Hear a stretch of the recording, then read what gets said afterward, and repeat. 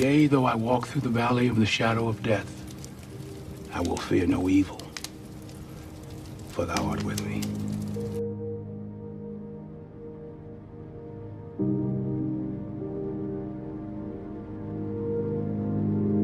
The Lord is my shepherd. I shall not want. He makes me to lie down in green pastures.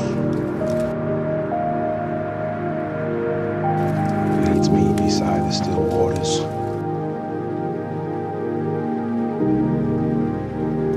He restores my soul.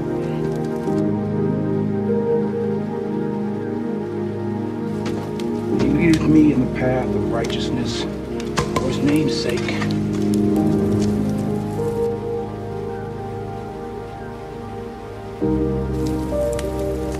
Yea, though I walk through the valley of the shadow of death, I will fear no evil, for thou art with me.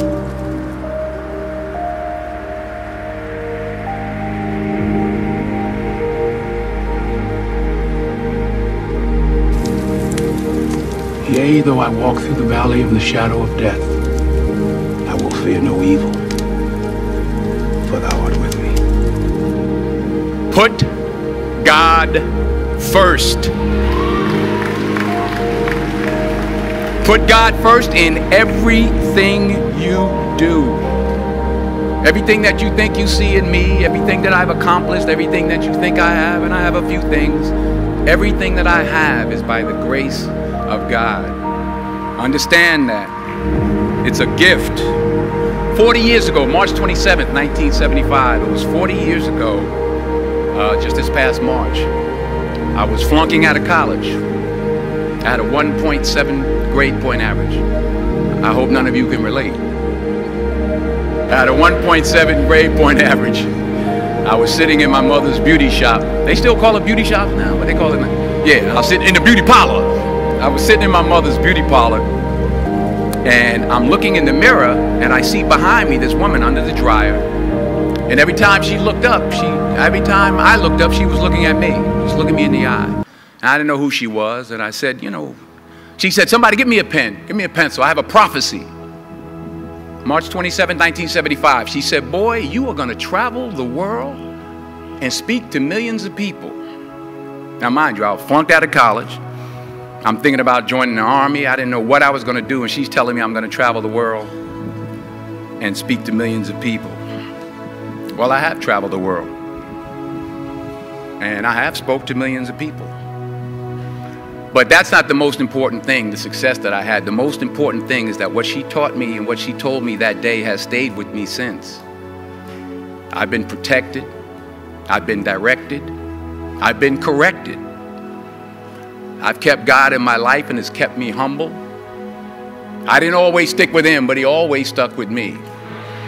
So stick with him in everything you do. If you think you want to do what you think I've done, then do what I've done and stick with God. Number 2, fail big. That's right. Fail big. Today is the beginning of the rest of your life, and it can be very frightening. It's a new world out there. It's a mean world out there, and you only live once.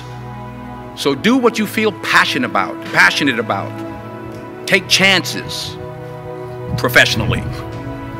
Don't be afraid to fail. There's an old IQ test, was 9 dots, and you had to draw 5 lines with a pencil within these 9 dots without lifting the pencil. The only way to do it was to go outside the box. So don't be afraid to go outside the box. Don't be afraid to think outside the box. Don't be afraid to fail big, to dream big. But remember, dreams without goals are just dreams, and they ultimately fuel disappointment. So have dreams, but have goals. Life goals, yearly goals, monthly goals, daily goals. I try to give myself a goal every day. Simple goals, but have goals. And understand that to achieve these goals, you must apply discipline and consistency. In order to achieve your goals, you must apply discipline, which you have already done, and consistency every day, not just on Tuesday and miss a few days. You have to work at it every day. You have to plan every day. You've heard the saying, we don't plan to fail, we fail to plan. Hard work works. Working really hard is what successful people do. And in this text, tweet, twerk world that you've grown up in, remember, just because you're doing a lot more doesn't mean you're getting a lot more done. Remember that. Just because you're doing a lot more doesn't mean you're getting a lot more done. Don't confuse movement with progress. My mother told me, she said, yeah, because you can run in place all the time and never get anywhere. So continue to strive, continue to have goals, continue to progress. Number 3, you'll never see a U-Haul behind a hearse. I'll say it again. You'll never see a U-Haul behind a hearse. I don't care how much money you make, you can't take it with you. The Egyptians tried it. They got robbed. That's all they got. You can't take it with you. And it's not how much you have. It's what you do with what you have. We all have different talents. Some of you will be doctors, some lawyers, some scientists, some educators, some nurses. Put God first in everything you do. The most selfish thing you can do in this world is help someone else. Why is it selfish? Because the gratification, the goodness that comes to you, the good feeling that I get from helping others, nothing's better than that. Well, one or two things, but nothing's better than that. Not jewelry, not big house I have, not the cars, but it's the joy. That's where the joy is, in helping others. That's where the success is, in helping others. Finally,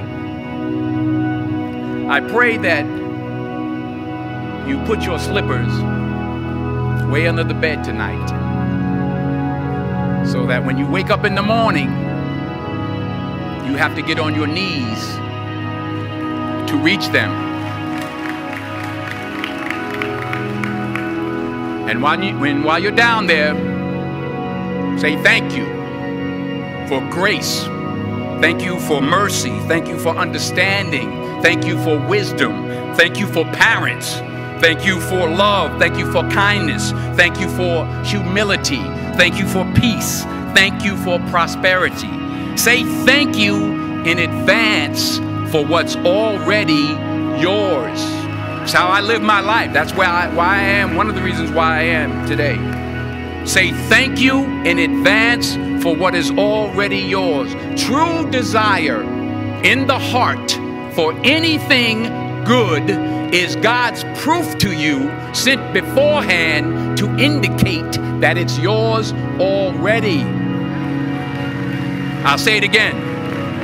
True desire in the heart, that itch that you have, whatever it is you want to do, that thing that you want to do to help others and to grow and to make money, that desire, that itch, that's God's proof to you, sent beforehand already to indicate that it's yours.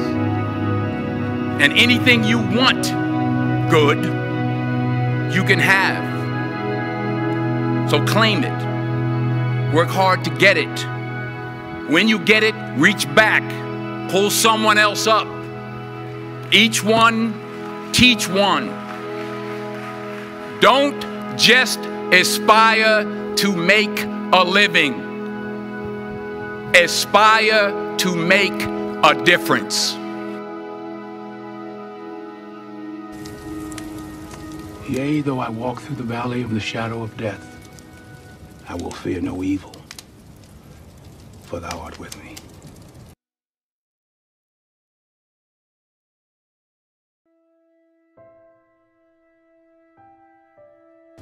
The Lord is my shepherd. I shall not want. He makes me to lie down in green pastures. Leads me beside the still waters.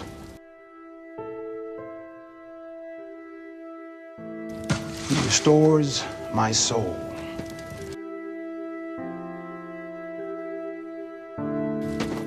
He leadeth me in the path of righteousness for his name's sake.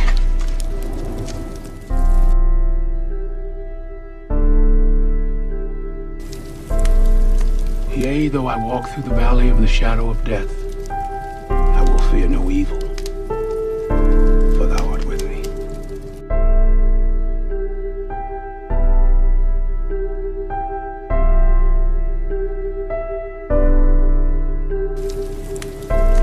Yea, though I walk through the valley of the shadow of death, I will fear no